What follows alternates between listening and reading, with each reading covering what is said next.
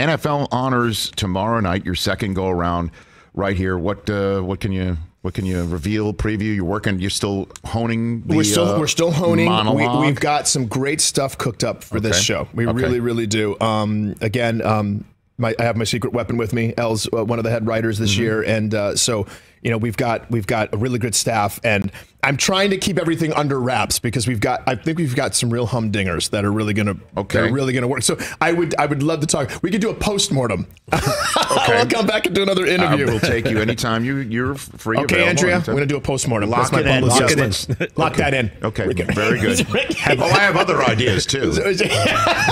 We'll have a pitch meeting. We'll have a pitch meeting. Schedule that first in 3 hours at least. Okay. And, we're really kind of keeping everything under wraps because it's gonna be a really fun honors. All right, first time you did it, who did you meet for the first time where you're like, okay, this is it, right? They had me do a bit when I was sitting in the seats. I was sitting in between Warren Moon and Joe Namath.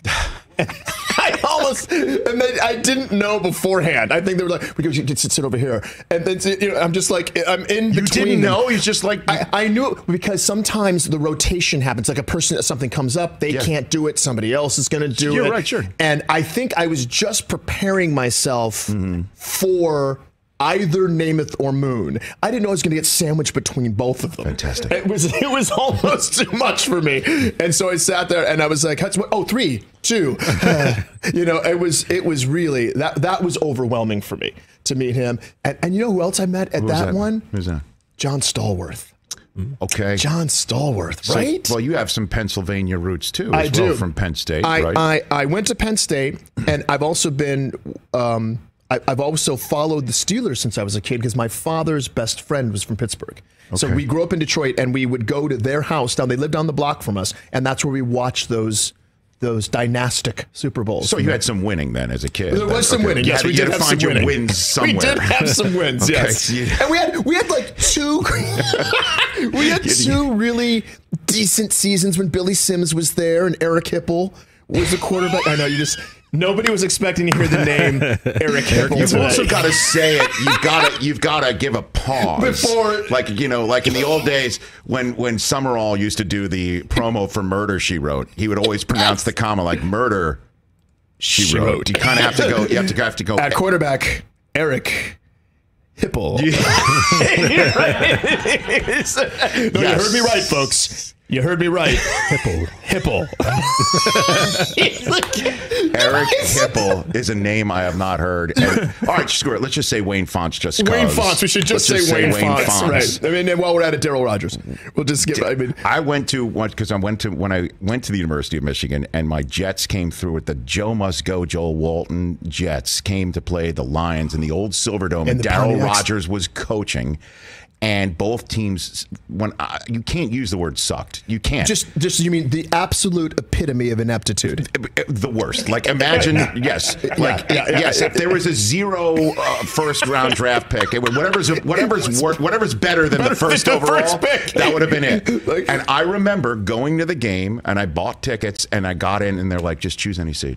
Wow! Yeah, like the old People's Express airline, wherever you want to go. And they almost made us pay like during the game, like whatever you want, like coming down the aisle with the credit card machine. Bring the food to you. It's that's what it was like. We've got nothing else going on, right? And it was, the Silverdome was one of the hugest places with a roof on top of it ever. And it was that place was cavernous.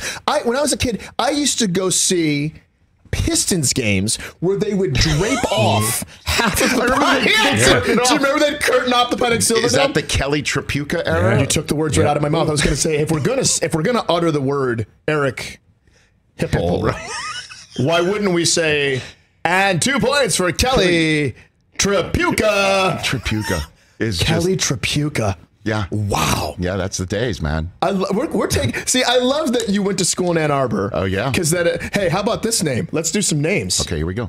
Tishmonga Biaka Batuka. Well, that's your guy, right, TJ? That's your guy? I wore his jersey in a movie once. That was TJ, just say, why don't you just say yes to that one?